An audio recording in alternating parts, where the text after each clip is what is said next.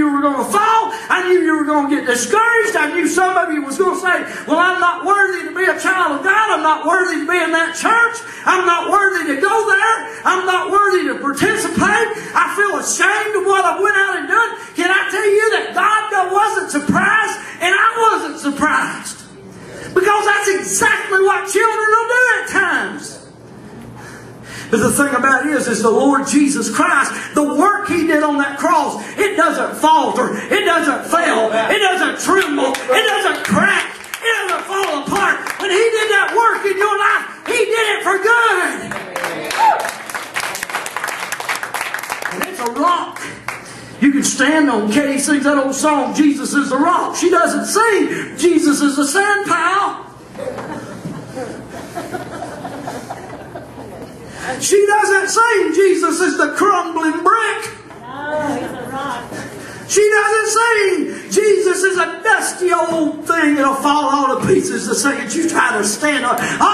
No, He pulled your feet up out of the miry clay and placed you on a rock to stay. Amen. And it's a firm foundation. Charles Spurgeon, that old Baptist preacher over in England in 1800, says, the bridge of grace many of an army has trumped across the top of, and not one timber, not one nail, not one spike has ever loosened or fell out. Can I tell you, when Jesus Christ done a work in you, He done it right. He done it right. It wasn't until I began to understand that what He done for me on that cross was a permanent solution. And it was the only solution that I ever had. It's the only one I can go to. The seminars ain't going to get it. The conferences ain't going to get it. The fancy preaching ain't going to get it. Those big highfalutin things that I went 2 years ago and we all wore suits and dressed up, it ain't going to get it. It's only the blood of Jesus. It's only what Jesus done on Calvary. That's the only thing that I can stand on tonight. Is what Jesus done for me.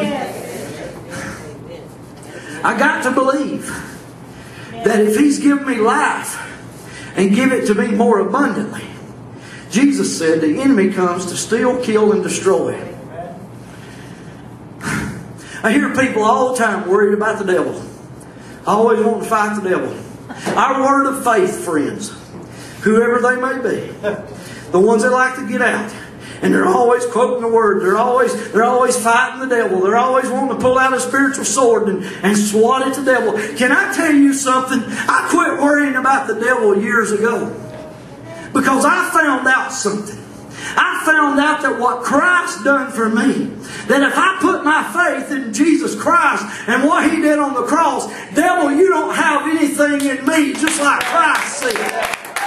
You ain't got nothing in me because my faith is in Christ. You can come, you can tempt, you can torment, you can try to discourage, but if I keep my eyes on Calvary, if I keep my eyes on the finished work of Jesus Christ and what He did on the cross of Calvary for me, I can stand on that. I don't have to worry about the devil, because greater is He that is in me than he is in this world. And I can do all things through Christ who strengthens me. I can do that.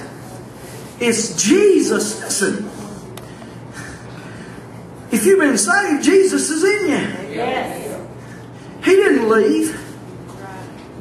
Just because you decided to go mess up somewhere didn't mean Jesus left. Just means you weren't listening to Him. Guilty. Come on.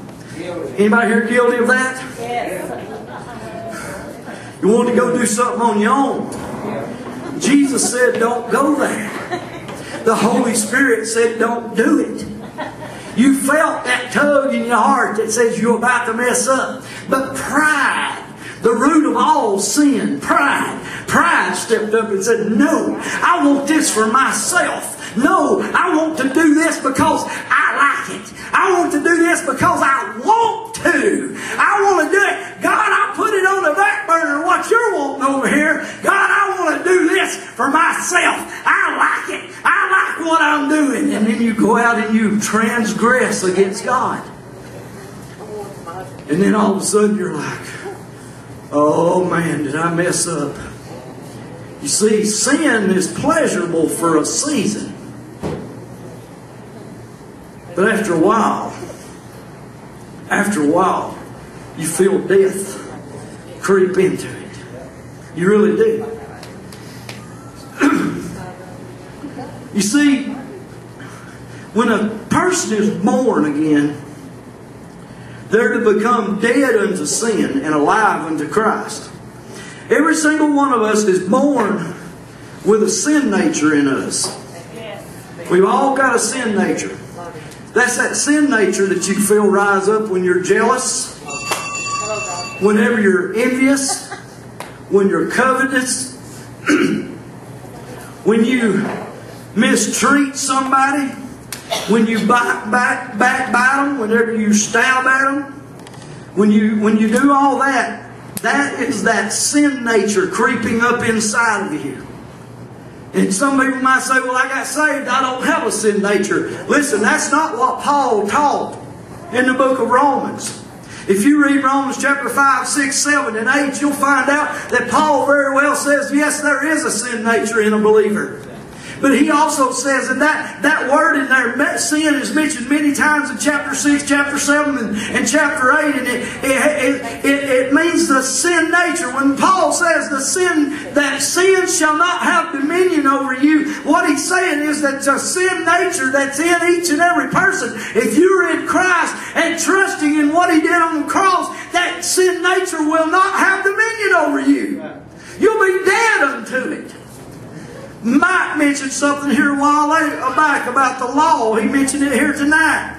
Listen, when you and I decide to try to put law in our lives, to try to straighten ourselves out, that sin nature will revive. Because God doesn't want you trusting in law.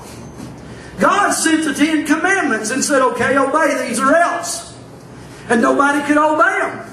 But there was no redeeming value in the law. There was no redeeming value in the 10 Commandments. God said, thou shalt not, but there wasn't any of us that couldn't do it. We broke them. If you broke one, you broke them all. We broke them. We're a broken people.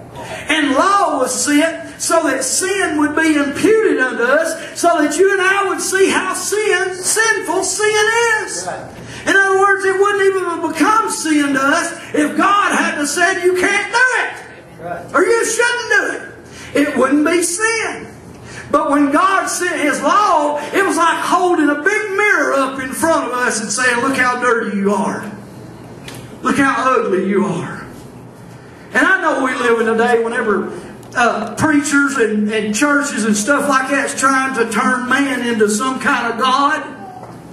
We're trying to deitize man and bring God down to human form. And we're on the flip side extremes of all of that. But the truth of the matter is my victory is found not in how good I can be, or not in how many laws I can keep, or not how holy I live on this side. But my victory is found in what Christ done for me. He done something for me I couldn't do for myself. He's done something for you that you can't do for yourself. Listen, if it took God to save you, don't you think it's going to take God for you to live right? Come on, brother. I mean, you may know somebody, but I cannot name in my 20... Say hello. In my 27 years of being in the ministry, and I've been everywhere with this family, preaching and singing, and met all kinds of people. And I cannot name you one person that I ever seen go through a 12-step program and be successful. I can't find one. They all went back. They all went back. But I can name you some people that came down to the altar. Come on, brother. That got down on their knees, brother. Come on, now. And they got down to business with a holy God. Thank you, brother. And they said, Lord, I can't do this. I've tried the 12-step programs. I've tried the coloring books and the notebooks and the little beads and the rings. And I've seen the people that I've called them and taught